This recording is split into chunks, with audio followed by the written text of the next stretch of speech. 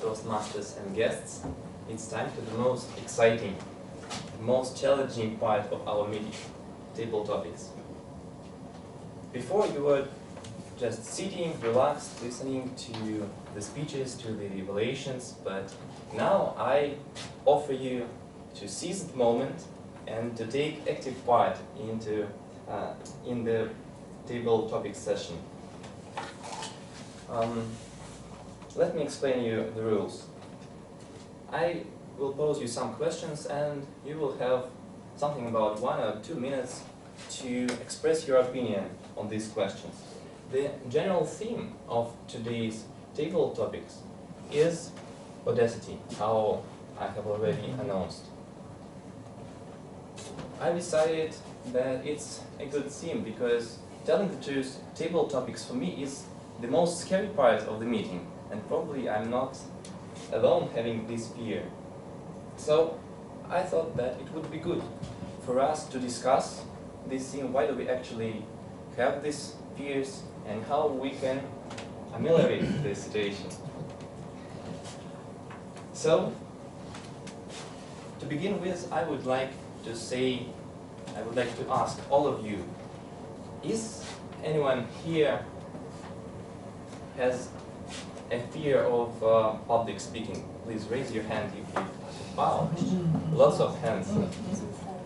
Almost everyone. That's encouraging, so I'm not the only one in this class. Yeah. I have seen a newcomer, Elena, right? Not exactly. So you say that you do have fear of public speaking. I do. In this case, may I invite you to take a seat.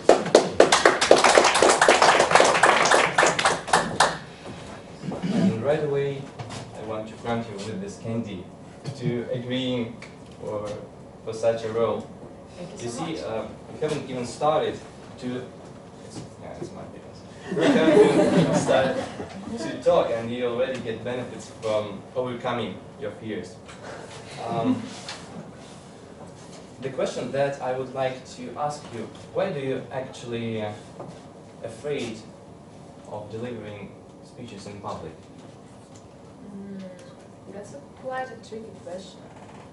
I think that because when I speak, and it really matters at the time of the speaking, you're always afraid of making something wrong and to fail in the end. That something you have been working so hard for quite a long time, the work you have been doing somewhere hiddenly, when you come up and you are supposed to speak up, somehow you can, something can go wrong and you can fail, and this is the biggest fear I think I have, that at some point I can fail in the end.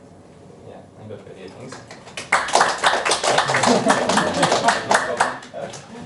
Okay. Anyone who wants... Yeah, Natalia, thank you. Dear Mr. Table Topic Master, dear fellows, I also raise my hand when you ask about trembling, speaking on the podium. I think there are two main things when I am afraid to speak. The first one, it seems to me that it will be not interesting for the audience and for some persons, my story, maybe my simply subject of speaking. One, and the second one, I am afraid to waste somebody's time. Because they thought, what if she's speaking, I am sitting and wasting time. Oh. That's okay, thank you very much. I have more candies here. Can I taste it? Yeah, please, Mikhail.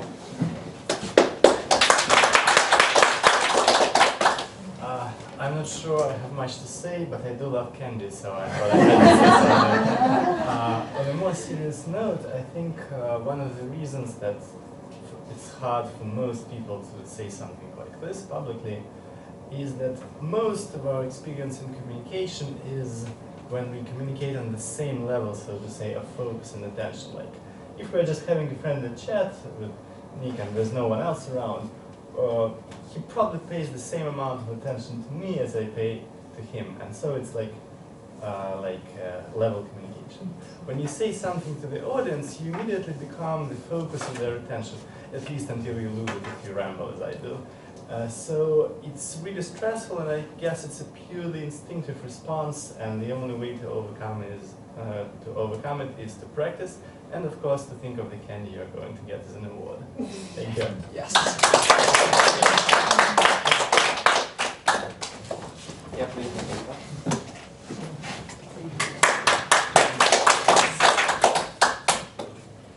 Really, I don't like candies very much. So thank you.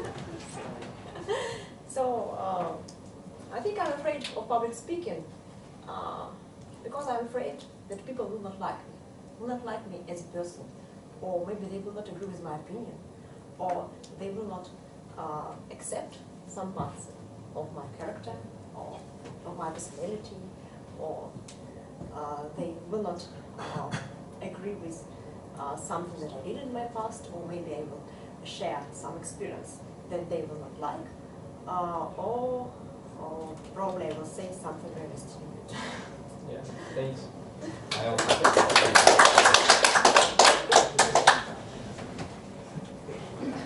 Okay, Leonid.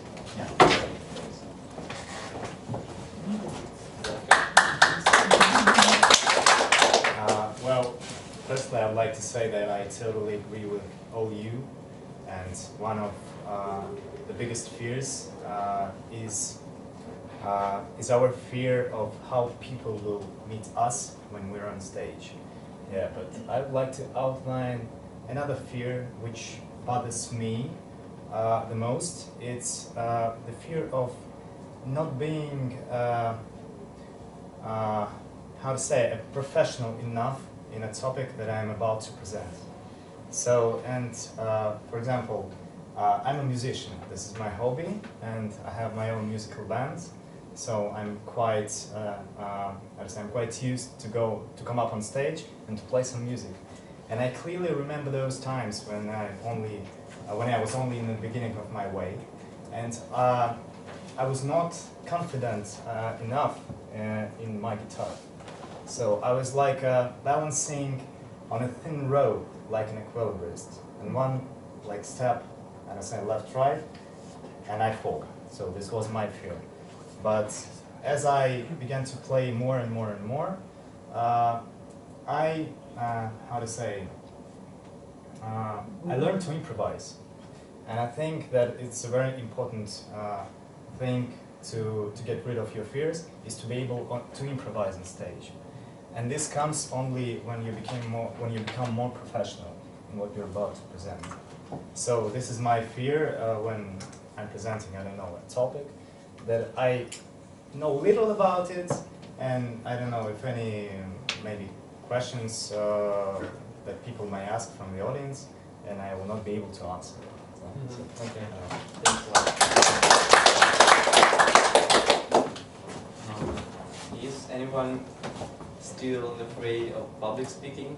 No one? Oh yeah. Okay, No. thanks.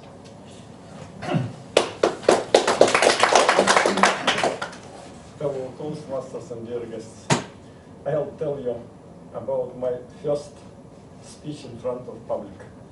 I was 27 years old. I was responsible in our scientific research institute for physical culture. And it was my task to go to the conference and listen and take some ideas from it. I was very busy. I take to the conference. It was absolutely uninteresting for me. I take my two big dictionaries, and I was sitting in far from the rostrum. But suddenly, an idea struck me, and I asked word. Organizers were very glad, because I was not prepared speaker. It's very rare thing was in that, at such conferences.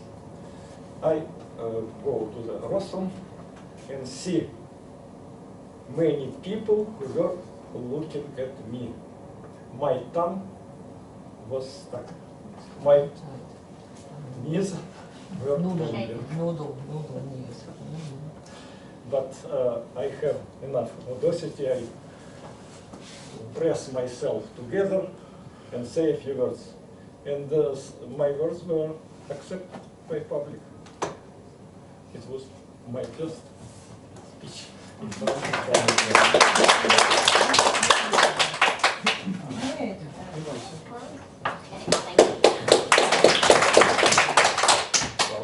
Welcome. My name is Olga. In fact, I think that every one of us faced with misunderstandings with our colleagues, friends, relatives. So it was one of the impulse and reason to communicate and to bring us my speaking English. And visiting conversation club because I think that we should. We should fight with our phrase, and it is only one way to get a real result and to reach a good achievement and improve our practice and speaking speaking skills. So sorry, I'm a little bit nervous. So it was one of the reasons to visit this conversation club. I happy that I can do it. And now I can speak in English and communicate with my colleagues and friends. That's a really good achievement for me. Thank you for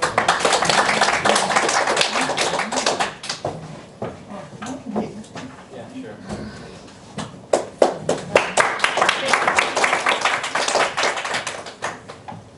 I'm afraid, dear friends, I'm afraid of public speaking because my English is very poor. I never studied English specially.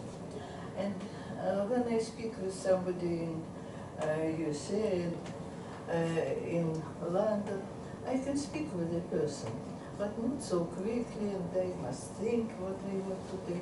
And especially, of course, often I don't understand the quick English speech. And I tell you, once I was in San Diego, and I looked and found such club as ours. There are 7, I think. And they called one club and told that I'm from Moscow, from such club, and may I come to them? They were very glad, invited me. I came, I told them about our club. I have even some photos of video of our meetings, and I was taken there very, very friendly. But then I was sitting and listening their project. You know, from 5 or 6 projects, I understood only one. The woman told how she changed one friend, one boyfriend for another, and nothing more. And then they asked me, please, evaluate our meeting. I didn't know what to do. I told, excuse me, for me, your speech was too quick, and I only can tell you that I like your friend situation, your everything, how you do it. And it was good.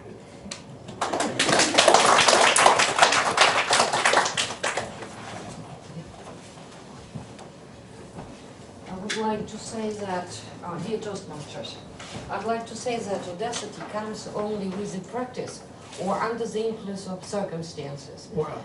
Yeah. Having passed through the severe school of Institute of Foreign Languages, I was afraid to speak publicly, being afraid of making a mistake because we were severely, if not physically, then morally punished for that. And only thanks to the Americans with whom, well, it so happened. I worked as an interpreter, you know, this group coming here as documentary, and we were working in the Duma, and I had to interpret for the big audience. It was already late, to be afraid. So they, somehow I'm very thankful to this group because they taught me to rush forward and to forget about everything around and just put a wall between yourself and the audience and don't look in the eyes for the first time. But then I forgot about any fright whatsoever because they were keeping me floating, giving compliments. They were very complimentary and thankful and so on. That's added much to my, if not boldness, then audacity. And under the influence of that atmosphere or these circumstances, I just forgot about being afraid of speaking before the audience. Okay, thank you very much.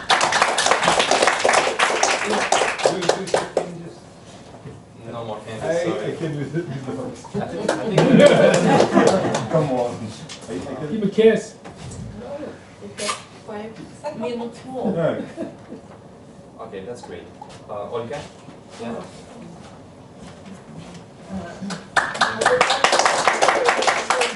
The idea about the necessity of rushing forward. Once there was a case in my life when I had to interpret for the American lawyers the excursion to the horse breeding plant. Yes. To tell you frankly, I know only one word: stables. The place where the horses are located. So, but there was no way out of the situation, and somehow I managed to describe what was going on, to describe the description of the manager of that horse breeding plant. But after that, the head of the American delegation thanked me very much and said, "You were a great interpreter." I want to say. Okay. The point is, around 8 years ago, I was in a oil product retail business, and I was acquainted with the previous president of well-known Russian movement Opora России, Sergei Borisov. And once upon a time, one risky American businessman came to our office and offered some project. It was really adventure, and he was, as I understand right now, it was very risky project. And nevertheless, he was very good speaker. He persuaded us to be inside this project, and we was acquainted with Sergei Borisov, and I went to his office and offered him that I can explain this project maybe in this party. And Sergei Borisov knew me very well, and he invited to be a speaker on their big meeting, annual meeting. And finally, the main person of this project, American risky man, he not came to this conference, but I came. And Sergei Borisov invited me to the stage before 500 people from all over the Russia. And during 15 minutes, I spoke about this project. It was absolutely risky speech, but nevertheless, I took applause from audience.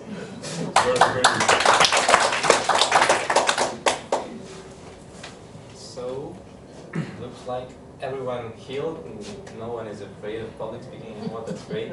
And I would like to invite on the stage an experienced member of this club. I'm talking about Denis Shevchuk, and telling the truth, I'm admired of Denis being able to incorporate words of the days in his speech and to be native, to be nature on the stage. So Denis, could you please tell us, what's your secret?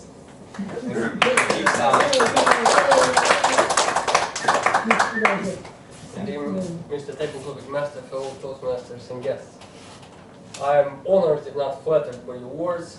What can I say? Some part of it is genetics. While some of you deliver your first speech when you were 27, some of you deliver your first speech when you were 30-something, I delivered my first speech when I started talking. It usually happened like that. We were going by train to Azerbaijan where my grandparents lived, and I was running through the car we drive in, and I was talking to everybody. I was looking into almost every room, each room, and delivering many speeches for the people there. Some of them even enjoyed it. Well, after some time, I started being afraid of people thinking bad about me and things like that. By the way, I actually want to take the stage during your first question and tell something to the audience about the fear of public speaking. I don't think that many of you fear public speaking. There are two things. There is nervous agitation, being nervous, and there is fear. I think when you see a wild dog running at you, you're not agitated, you're not nervous, you fear the dog. When a group of young men running at you and shouting, "Hey, we will beat you up in a couple of seconds," you will probably fear them. But when you're about to deliver your speech, you're just nervous, you're preparing, your body is preparing. To tell you the truth, when I leave my job, not even my job, at about 3 p.m. at my job, the day when I'm about to come to the stage, to the club, and tell you something, I start being nervous. When I go to metro, I'm nervous. When I enter the room, I'm nervous. When I take the stage, I'm nervous. But I grew to accept the nervousness as being natural. And it usually helps you perform better.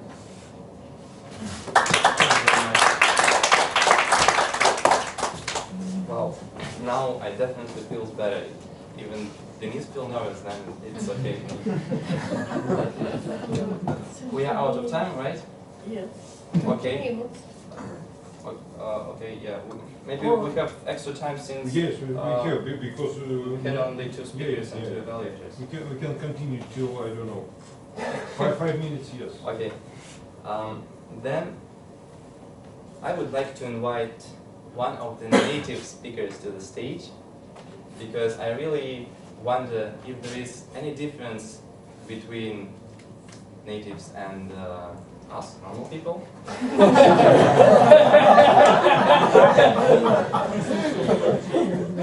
Because it seems to me that native speakers should have some advantage over us. Is it true or not, Sally? Can you tell us?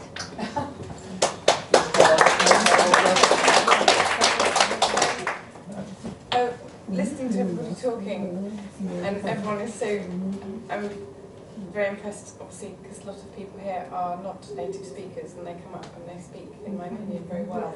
And I'm really afraid of public speaking, and that's why I decided to... Not so quickly. Sorry. So this is what I do when I'm afraid of public speaking. I go and say it really quickly, so I will try and speak slower. I did a coaching course just before Christmas, and I had to speak in front of new people, and I've always been afraid of public speaking right from being a small girl at school. Every year we had to go on the stage and say a poem in front of lots of schools from all the different counties, and I did it once. And every year after that I would be there going, oh God, next one. And there's judges sitting behind me, and I think 5 times I refused to go to the stage because I just froze. Even my parents would say, if you do it, I've got a big present for you afterwards. I'm like, okay, I'll do it. And I'm sitting there and they call my name and I'm like, and I didn't go. So my parents were very embarrassed with me. And then afterwards I was very angry with myself because it's silly. But I've always had it. So this is why I came here, to try and get over the fear. And I'm English and I speak English. So yeah, I'm in awe of all the Russian people here speaking English because it's probably twice as hard. But I think you will do very well. Okay. Thank you so much. So looks like everyone is equal in the face of public speaking. That's great. Thomas, maybe you want to add anything about native public speaking?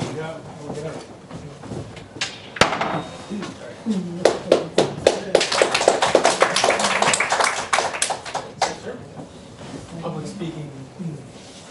They say that children are not afraid of anything. That they go up to other people, hi, how are you? Hi, how you doing? It's great. They don't have any problem. And that we learn somewhere around 7 years old to start going, who's that guy? And around 6 or 7 years old, we start to get in groups. It's us. We're together, and the new person we don't like. It's about 6 or 7 years old. And this is also about identity, who we are as people, and how we approach new situations, whether we are in the group or out of the group. And the person who's out of the group is the public speaker. Obviously, he's the one who's going to stand up in front of you and say, I have to tell you something that you need to know, I have to persuade you, I have to convince you of something, or make you like me. And so the group, this automatically becomes one big group. We're all going, so, you. And we all feel that. One way to avoid this is to have the audacity to be a child. How do you be a child? Well, you're an idiot, basically. I'm an idiot. I have no clue about anything. And I'm also an egotist. So I assume that nobody else really knows anything more. So I always assume that we're sort of equal. And then if you're going to judge me, well, that's kind of your problem, not mine. And if you're going to say, well, I don't really agree with that, well, that's life. It's going to happen, And I think Dennis was talking about the bubble. The bubble is what protects you. You're up here, and this is out there, he doesn't like you, that's okay. But if you're an idiot, you've already been criticized. You have already lost. You have already failed. You have already lost everything. You have nothing left. So you're equal. You are one with the group. So that, for me, audacity is not the smellus, like, I'm going to teach you. It's more like, smilly, like, hey, we're all family here. Be cool.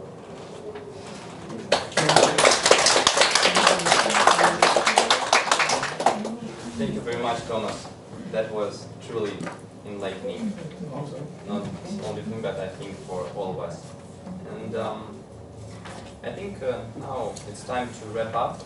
Thank you, everyone, for participation in this table topic session. Please fill the papers.